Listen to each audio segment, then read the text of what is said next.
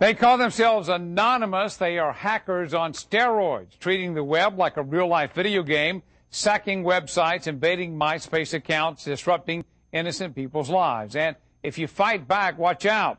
Phil Shuman tracks down the hacker gangs in this Fox 11 investigation. Destroy, die, attack. Threats from a gang of computer hackers calling themselves Anonymous. I've had 7 different passwords and they've got them all so far. They attack innocent people like an internet hate machine. We are anonymous. We are strong. We do not forgive. We do not forget. Those who fight back face death threats. Anonymous has even threatened to bomb sports stadiums. I believe they're domestic terrorists.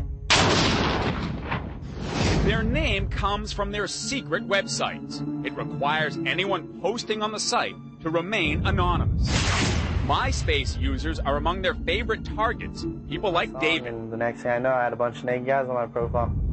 Anonymous hacked his site and plastered it with gay sex pictures. His girlfriend left him. She thought that I was cheating on her with guys. They crashed his computer with a virus and used his own email to infect everyone on his friends list. Out of 90 friends, they killed 32 of my friends' computers. Now, David was apparently just a random victim. We found his MySpace password on an underground hacker site linked to Anonymous. There were literally thousands of stolen passwords on that site.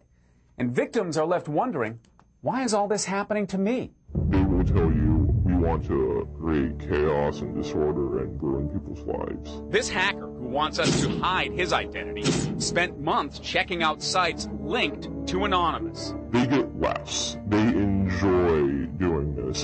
They get what they call lulz. Lulz is a corruption of LOL, which stands for laugh out loud. Anonymous gets big lulz from pulling random pranks.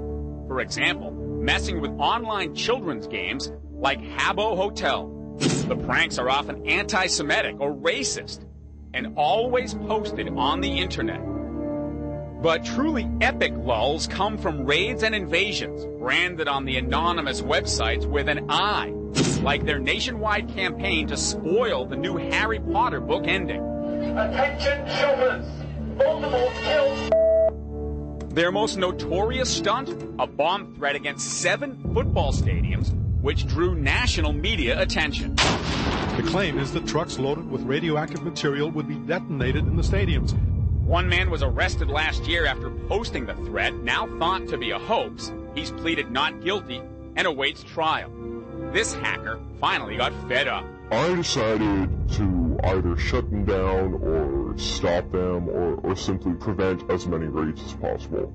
Anonymous branded him as a lulz killer, accusing him of ruining their fun. They said they would rape me, they would kill me. This mother's also fighting Anonymous. Her whole family's been under attack. They posted pictures of all of us. Anonymous also posted their home address and phone numbers. Pretty much said that you've got the information now. Do what you need to do. Go, go, go. Death threats started pouring in. Your heart is breaking. You need to keep your family safe. She installed electronic security, a phone tracing system, and bought a dog. Then she started tracking down Anonymous members, called in the FBI, but fears they won't act until it's too late. Would you do something about it if one of us ended up dead? Probably. Some victims told us they just hope Anonymous will get bored and forget about them. But insiders say, don't count on that. According to their credo, they never forget. Phil Shuman, Fox 11 News.